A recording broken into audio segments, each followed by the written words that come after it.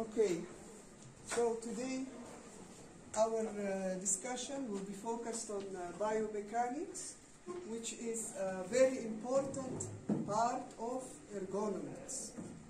Last class we discussed anthropometrics, which is a part of ergonomics. Biomechanics also plays a big role in ergonomics. So what is biomechanics? If we take the word separately, bio, which comes from biology or living, okay? And mechanics is a branch of physics that deals with forces and effects of these forces on the human body. So we have biomechanics basically has two parts in one. The biology part, which is the skeletal system, muscular system, nervous system, everything about the body in this way. And the mechanics deals with the physics of it, like the forces, static forces, dynamic forces, and how they act on the human body and the result of it. So, in biomechanics, they view the human body is basically looked at and viewed as what? As a mechanical system. Analyzed, looked at as a mechanical system that obeys physical laws designed to perform what? A variety of functions in daily life. What does it mean, a variety of function? A variety of tasks. We already know that the human body is performing tasks. Anything you do is performing tasks. With what? With certain designed products. So, biomechanics is basically a science of movement of the human body. So it looks at the human body and how the human body moves in detail as a mechanical system so that they can analyze every part of it. So they look at how the muscles, the bones, the tendons that connect the muscles with the bones, everything, how it works together to what? Produce movement. Because the human body is designed for movement. Anything you do, you're not static like this, you're always in movement. So this science, biomechanics, studies the human body in movement and in detail. To do that, they view it as a mechanical system and analyze it in detail. So, for someone who is a specialist in biomechanics, they can actually estimate, which is actually calculate, for example, local mechanical stress. For example, on a certain part of the body, the stress that a certain movement can cause. For example, if I'm moving now my hand like this, where is the stress on it? In which part this movement can cause a problem or a stress on a particular muscle group or bone? What if I'm holding, for example, a weight? Now this is a weight. What happens now? What if I hold the weight like this? What if I hold it like this? So they can calculate in detail where the stress is on the human body. And this is very important part because through this knowledge, better designs can be made.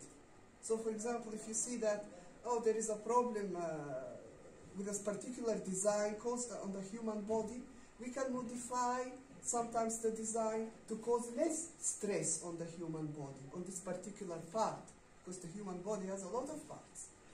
So they can calculate, for example, okay, just by standing, doing nothing, I'm also causing stress on the body, just by standing like this. But where is the stress? Where is it located? Is it located on my neck, in the lower back? What if I'm sitting? Just sitting, you're also causing stress. But with movement, specific movements, when you carry specific weights, when you do specific tasks in daily life, with every movement type, you create different stress on the body. And depending on what tasks you do, what products you're dealing with. Are you carrying something heavy? For example, all of these things affect the human body, and this science looks at it in detail so that improvements in designs can be made. For example, here is a simple example. A person carrying what? 5 kilograms of weight, for example, very simple. And when that person carries it like this, so like this, for example, the force, the load on the body is, for example, this number. We don't care about the numbers, just see the difference, you know. But if the weight is carried, for example, like this, suddenly this increases. If the weight is carried like this, it's even more. The stress on the lower back, okay, increases. How this happens? Just by putting a weight close to the body, perpendicular to the body, the stress is less on the lower back. Once you carry it like this, the stress is much more. Even a small weight, not something heavy. If you carry it like this for a long time, suddenly, after a while, you will start feeling pain in the body, even if it's something not heavy. So, this is a simple example, but anything you do, any task with any product, it can create certain problems, certain stress in particular parts of the body. And we need to understand this so that we know how to modify designs to lessen this stress, if possible. So the primary goal of this biomechanics science is 3 things. To enhance performance meaning how you do a certain task, so to enhance the performance of this task, to become better, the performance. The injury prevention is another part, how to prevent injuries from happening. This is very important in ergonomics. As we mentioned before, the safety is always number 1, okay? So you don't want to use any design and to be injured by it. So this science, it's, one of the major goals is how to prevent injuries by studying the human body. And study and design for daily activities, daily tasks, you know, such as walking, sitting, lifting, when you carry something, to prevent injuries to happen to the body. So, how to better design for these tasks to minimize the injuries on the human body. So, these are the 3 major areas. So, now, when we say postural and balance control, posture is the way you stand, for example. This is a certain posture. Some people, for example, walk like this. This is a different posture, okay? This is a posture. How do you sit? For example, do you sit in a good posture, or do you sit like this, for example? So these are all postures, you know, just as a word. What does it mean? So many of our postural and balance control mechanisms of the body are essential. Essential meaning very important for even the most basic daily tasks what we perform. Even something very basic that we do every day, the posture is very important of the body. And usually it operates outside what our conscious awareness. So when you do certain tasks in your daily life, you don't think about it. You don't think, oh, okay, now I need to sit. Now I need to hold my body in this way or that way. You don't think about it. You just do your tasks and you don't think about anything. But you start thinking about it when something goes wrong. So when your body starts breaking down, meaning, oh, okay, you get some back pain, you start developing a disc. Everybody has discs these days. Why? Because of wrong posture, wrong sitting, wrong standing, wrong walking. The products that are designed, which you use, sometimes they are causing you the issues, okay? So, once the body starts breaking down, then you start thinking about it and understanding that you have limitations. When you are healthy, nothing is wrong with you. You might decide, oh, I want to go to the gym today. I will pick up this heavy weight of 200 kilograms. Nothing wrong with me. You know, there's nothing wrong. But after a few years, you know, you will start having back problems. You will have starting all kinds of other issues. And then you will start thinking, okay, my body has limitations here. So You need to be very careful about this. So, how do injuries happen in general to the human body? So, the risk of injury to happen is influenced by the following factors. The risk an injury to happen to you is influenced by this. By what is this? The type of task, for example, that you perform. The task, the type of task. Now, this can be, how often do you do this task? How often? This is very important thing. And for how long? Does the task have to be performed quickly or slowly? Like, for example, if I have to pick up something heavy, I have to pick up, this is not very heavy, but imagine if it's heavy. If I pick it up slowly, maybe no problem will happen. But if I have to do it quickly, you know, then some problem might happen to the body. Okay? Also, how often do I have to pick this up 100 times, up and down, up and down? It's different than if I have to do it only one time. So, the type of task and how often do you perform it, for how long, and quickly or slowly. This all can influence what kind of injury you can get. The individual's capacity, meaning who is doing the task. Like, are you physically capable? Like, for example, some people are strong physically, other people are weak physically. If a strong person, for example, let's say, do a certain task, maybe for them no injury will happen because the body capacity is suitable for this task. But if a very weak person performs the same task with the same item, with the same product, they might have big problems. So not everybody has the same capacity. So is the person capable of carrying out the task safely or not? Everybody is different. So this must be taken into consideration. The load. The load can also cause injury. What is the load? How heavy is something? Not only how heavy, what shape is it? The shape of the design. Sometimes a certain shape makes it more easy for me to use, to carry, to do a task with it. But if the shape changes, it becomes more challenging. So the body gets more stress applied to it. So the load, not only how heavy, but also what shape is the design. Also, does it have handles? Like, it's very different if I want to carry something, to pick up something heavy without handles. It's very different than if it has handles. Because the hands may slip, I have to apply different type of pressure on it, and my body, as a result, can suffer. So, also, how hot or how cold or how wet is the item? Okay? Does gloves need to be worn? All of these things play a role. So, it's not, all of these things play a role in the load. It's not about only heaviness. It's all of these things together that need to be considered. The environment.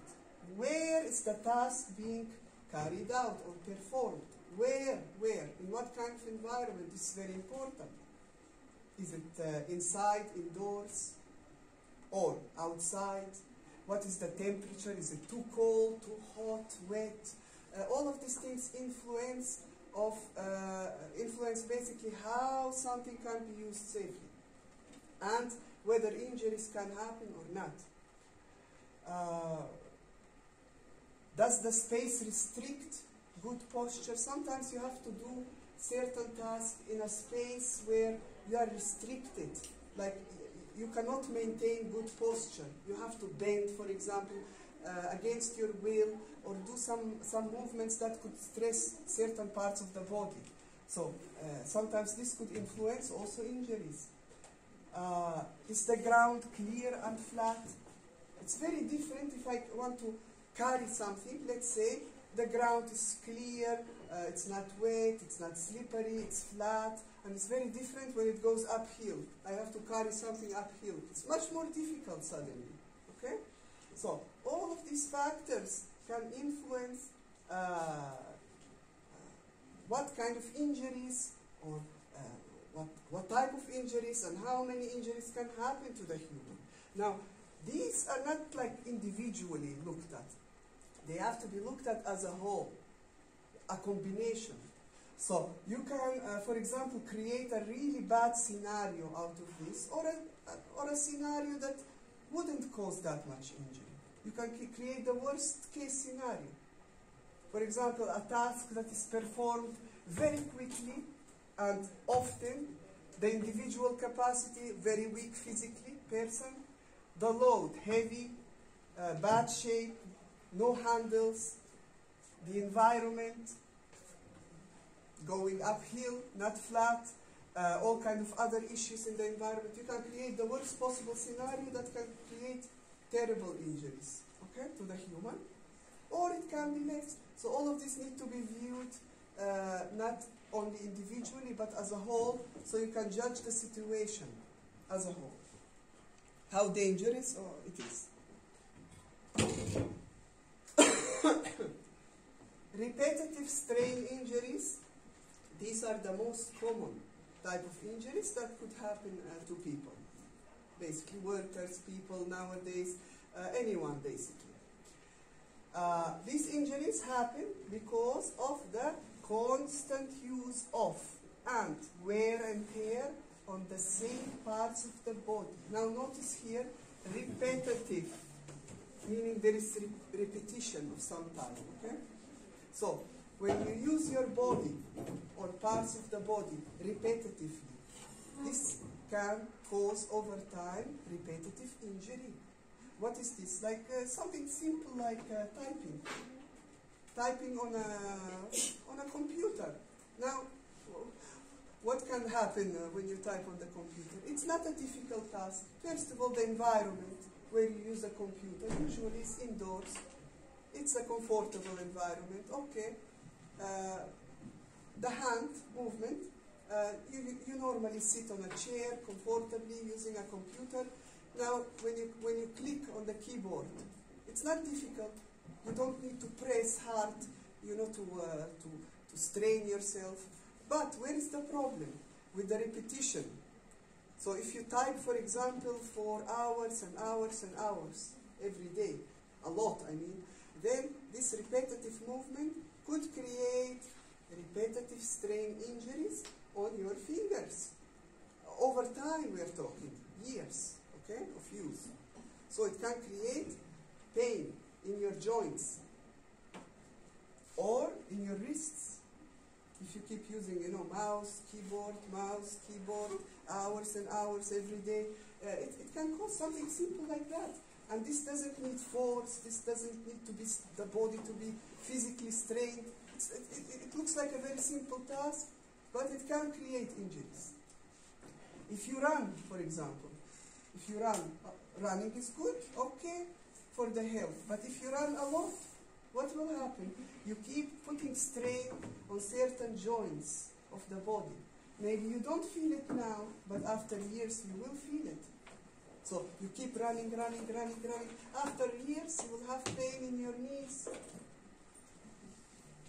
Now, even if you don't run, if you just carry a heavy bag every day, for example, carrying heavy bag to school every day, just walking, this can also create strain on particular parts of the body and injuries.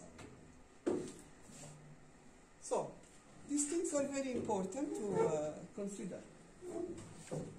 Now, repetitive strain injuries are caused by the following major risk factors. There is major risk factors that can cause this type of strain injuries, repetitive strain injuries. So, one of these, two of these, or all together, the more are involved in a certain situation, the bigger the risk. So, awkward or static posture, what does it mean? An awkward posture means a wrong posture. It's like this one here. Okay? This is a good posture, and this is an awkward posture, a wrong posture. Okay? So this is what the word means. Or static posture. Look, static means without movement. Now, even a simple posture like standing I'm just standing here now, like this, okay? But I have to stand for 2 hours like this, not moving. You will see that after a while you will feel extremely painful and tired. Just by standing, doing nothing. Not carrying something, not doing some difficult task. No, just standing, statically. Or sitting.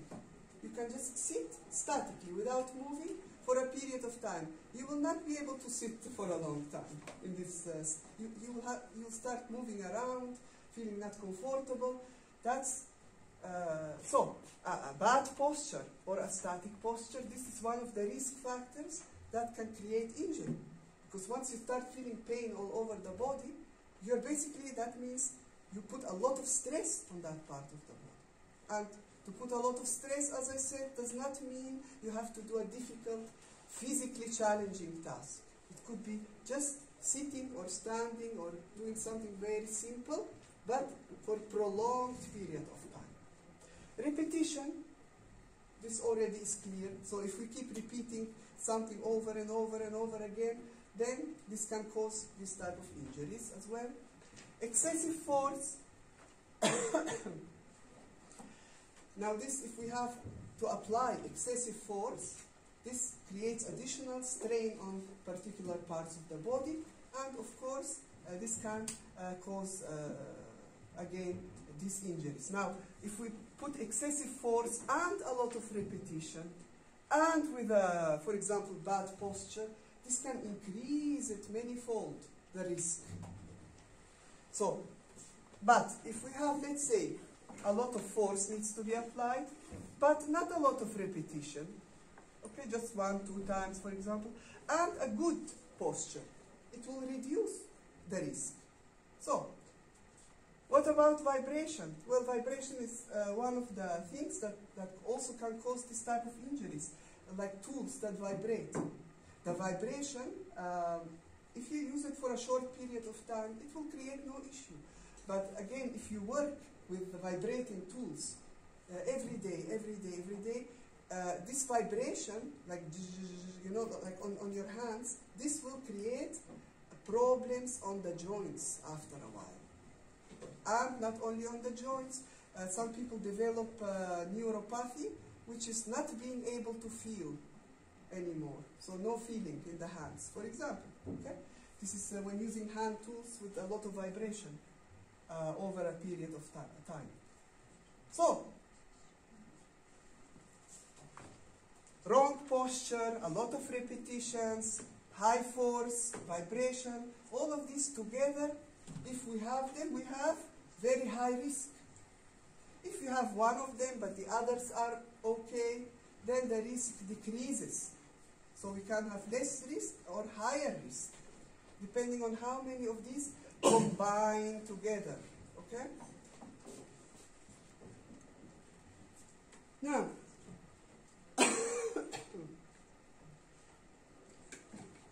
these are some very important principles in biomechanics to apply in design that will reduce the likelihood of injuries happening. So, and increase the safety and comfort of users when using a certain design. These principles, we will go one by one and see what they are. So, whatever work is being done using a design, work must be done in a natural body posture, natural. So you don't twist your body in ways which are not natural. If the design forces you to twist your body and change your natural posture, it will cause definitely injuries. Okay? Then the design is bad and needs to be modified. Also, wrists have to stay natural. Again, whatever you use, hand tools, certain products that you use by hand, sometimes you use things just by hand, sometimes your whole body is involved. So, if the design forces you to twist your body or twist your arms or hands or any part of the body in unnatural ways, you need to find solution as a designer how to decrease this from happening, because injuries will happen in this case.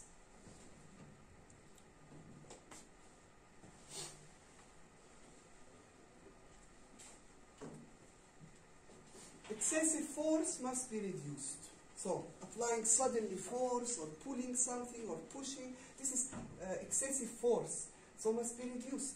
I already mentioned before, like if you want to pick up something, if it has handles, it immediately reduces the risk of injuries. If it's without handles, we have to put more force from the body to do it, to do the same task, and injuries are more likely to happen in this case. So how can certain designs be modified to reduce the injury from happening to the human body? All of this is about this, about reducing injuries to happen. In other words, to make designs or design situations, environments more safer for the human beings. Everything, whatever your design is, or how it's going to be used, what tasks are going to be performed with it, it must be kept in easy reach. Easy reach, very important. So, for example, this is here easy, this is difficult to reach because of the height. So the person has to pick up his arms and reach, for example, something. While this is here, more easy for the person to deal with, to reach, because of the angle, it's suitable for the human body, the height is suitable. So, this is one example, but anything that you design, always you have to keep in mind. Is it easy reachable? Even something simple like look at this mouse, for example. Does it have easy reach or not? In which way easy reach? Of course I'm reaching it. You will think, of course it's reachable, but no. It's about the buttons here. So can you reach them with the fingers that it was designed for? If you place your hand here and I can click here and here, for example, and roll this easily with my fingers, what if they put it somewhere else? What if they put this here, this button, instead of rolling here, they put it here? What will happen? It will not be easily reachable. I have to twist my hand, or for example, to reach these, I have to go here or here. So it's not about only, it's not about the whole body. Can you reach something or not? No, it's about even small things. If you have a small device, are the controls reachable comfortably? Like if you have a mobile, you can just take the mobile in one hand, you can click with this finger on, off easily, okay? You can start even writing a message with one finger. You don't even need this hand at all, the other one. So everything is designed, placed for easy reach, depending on what is it that you're designing. Sometimes you design big stuff, sometimes you design small stuff for hand use. So all of these things need to be taken into consideration. But whatever it is, this needs to be considered. And always the force that you apply needs to be reduced as much as possible to prevent injuries. Oh, you're talking about something. Okay. Now, the working heights must be proper for the body. This is something important to always remember. Like, most work at elbow height, meaning usually most of the work should be done at elbow height. Whether I'm standing, if I'm standing and working, the table must be at my elbow height. If I'm sitting, the same thing, the table must be at my elbow height. This is the comfortable range for most work. But there is exceptions when you have to do heavy work, like something you need to really use some tools and press heavily on something, cut something, for example. Then it is advisable the working height to be lower. If it's high, you will have to put a lot more force from your body to perform the work. So, lower working heights for heavy work. If you do precision work, like detailed work, you need the working height to be higher up towards your face. Higher, and you do the precision work. Like if you draw something, and you need to be very accurate, that's why these tables, you can, for example, move them up. Even though they are very bad designs and very old, you know, but still you can move them up, and you can come close to the work and work precisely on something, okay? So, depending on what type of work you do, like what type of tasks, again, do you perform, the working heights change. And you should be careful about this. Excessive, unnecessary dynamic motion must be reduced as much as possible. Excessive means a lot. A lot of what? Dynamic motion. Dynamic meaning moving too much, okay? Excessively moving. When it's not necessary, we have to reduce it as much as possible in a design. So here, dynamic is where there is rhythmical contractions or relaxation of a muscle, which does result in movement. Always when you move something, there is a contraction, relaxation of a specific muscle group, okay? Of any task you do, any movement, this happens. You open a drawer, you close a drawer, whatever movement you do, walking, okay? For example, up the stairs, you have certain muscle groups that keep contracting, relaxing, okay? Now, this can become tiring. Imagine going 100 stairs up. Okay? 2, 3, 5, 10 stairs, no problem, but 100, you will start feeling pain in the legs. Except if you're very fit, you know, then no pain. But still, so, however, there's something interesting here, okay, that I mentioned. Dynamic work can be less tiring than static work. So what does that mean? Now, even though moving too much can be very tiring, but it is better than not moving. It's like, because every time I move, yes, I will get tired after a while, but every time I move, I'm changing the muscle groups. So now, for example, the pressure is on this leg. Now it's the pressure on the other leg. Now here. Now. So when I'm putting pressure on one leg, the other one relaxes. So the pressure changes from one muscle group to the other. One relaxes, one is in strain. So this is important. But if you're static, that means you can be just sitting. Like if I, for example, now explain this lecture while sitting, maybe I will feel, you will think that I will feel less tired by the end of the lecture, but actually I will feel more tired, because I have to sit like this for an hour and a half, for example, not move at all, just talk like this. After a while, my back will start hurting badly, because all the pressure is on here, and without any movement, the pressure stays in one point. It stays in one point. There is no relaxation. Okay? So if you're static, like standing also, but without moving, stand like this for 2 hours, and you will see all the body will start hurting.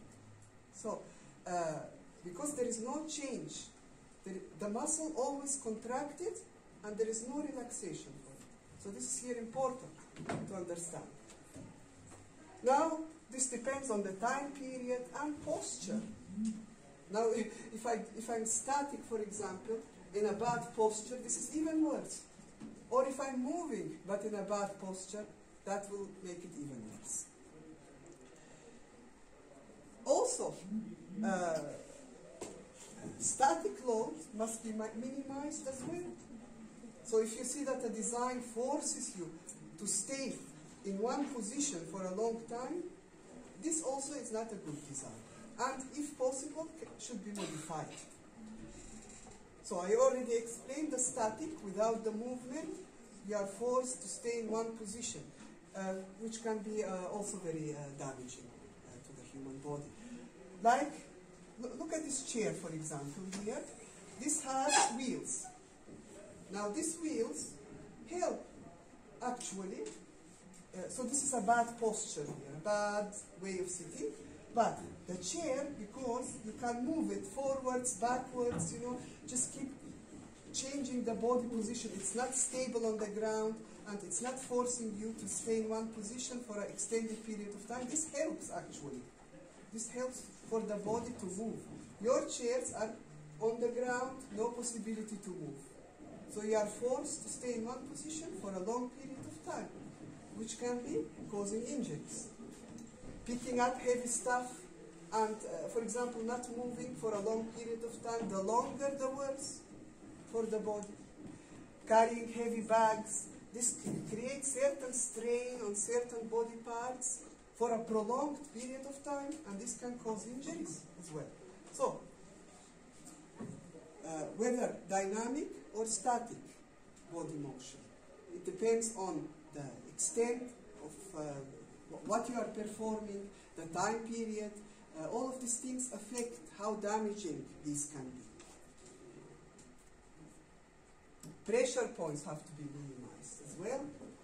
Always, in any design, any points that create a pressure point with the body, okay, anything, it needs to be modified to create less pressure points. Now again, it depends what you are designing. But if I sit now here, and the table is designed in a way that, look, there is free space between my legs and the table. But if my leg come here on the edge, and I have to force my leg in, obviously there is something wrong with the design of the table. But this table has been designed correctly, ergonomically. The size of the table I'm talking about, okay? So it doesn't create pressure points. With any design, you need to be careful about pressure points and to minimize those. So sharp edges,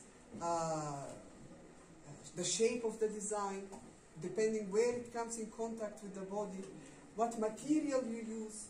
Sometimes the material you choose can dampen the pressure points. A softer material, more comfortable, okay? So all of these things play a role. The shape, the material, the measurement of a design.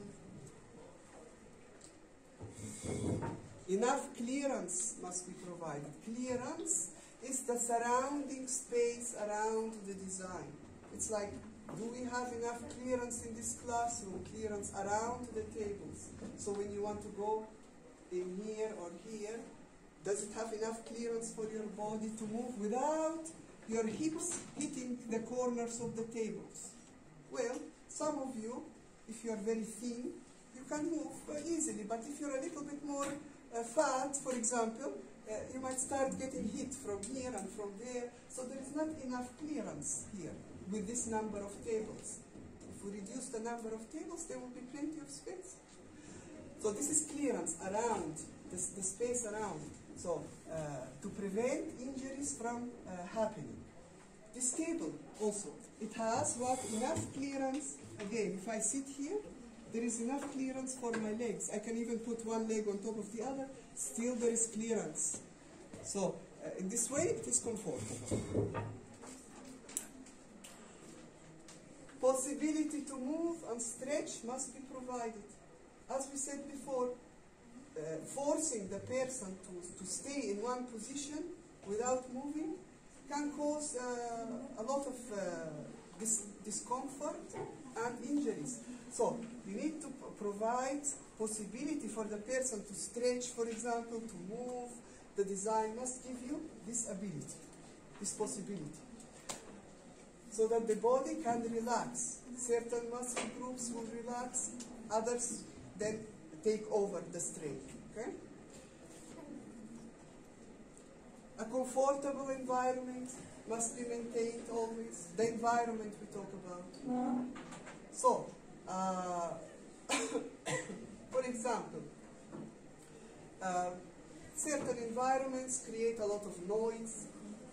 Then, in this case, if someone sits in a certain room, watches TV, loud, okay, and everybody in all the other rooms, even the neighbors hear them, this means there is something wrong with the building structure. Like, for example, if better isolating materials are used in the walls, this can minimize the noise getting out of the room. Okay? Like, for example, here the buildings are perfect. If you compare them with some buildings in the US, most of them actually, there the isolation is so bad that if the neighbors whisper, just talk to each other, whisper without shouting, I can hear them. I can hear these neighbors, I can hear this neighbor, the upstairs, the downstairs. So good I can hear them that I know their schedule. Each day, what they do, what they cook, when they go to sleep, when they wake up, I know all the neighbors' schedule just by listening, because there is no isolation at all. Here, the buildings are perfect compared in comparison. So this is one example of the noise. Okay. This is when we talk about interiors, buildings, but we also can have devices. Like devices, if a device creates a lot of vibration, okay? Also materials can be used inside the device that can dampen the vibration. So, okay, we have vibration, there is nothing to do about it. What materials can we use to reduce this vibration? To what? What's the point? To reduce the injury on the human who will use this device. So, it depends what you're designing. Are you designing an interior or a handheld product or everything? You need to take it into consideration. That the environment that you create must be comfortable. Okay? And as a result, safer. Now, your next assignment.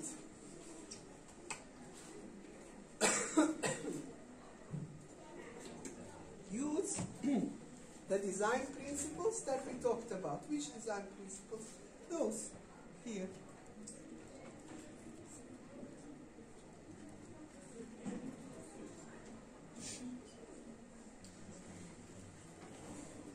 Just so nobody asks me, which design principles, okay? So I will show you, these design principles here, okay? These. Okay? Now,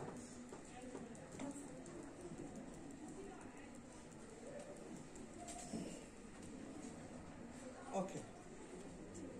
So, use the design principles that I showed you. For each of the principles, find an everyday situation, example, in which it has been applied, the principle, okay, has been applied, and an example where it has not been applied perfectly, and can, as a result, cause injury or reduce the comfortability. Pay attention to every word.